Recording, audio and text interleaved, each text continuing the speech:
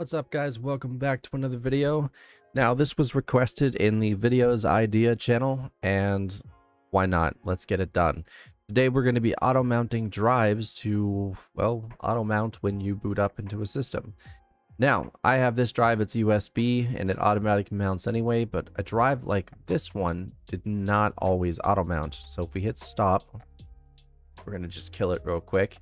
If we go to settings, and we need to edit mount options, and if we go right here, you'll notice that it's going to look like this originally.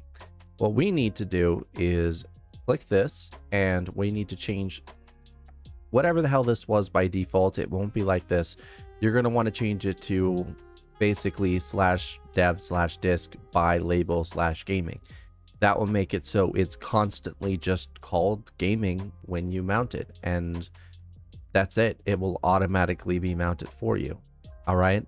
And this is important because this is what most people want. Now, I know this isn't the in-depth video that you wanted because, well, I already have all my drives auto mounted. And wait, what? I don't have one auto mounted? All right. Well, I guess we could do it again. And in here, as you can see, by default, when you mount it, it's some weird name. This, I believe, is the SS tab name, and I want it to just be called Fedora.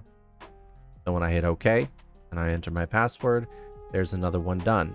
This one's auto-mounted, this one's auto-mounted, that one, again, will be auto-mounted, and when I mount it, it's automatically sent to /mount Fedora. So there we go.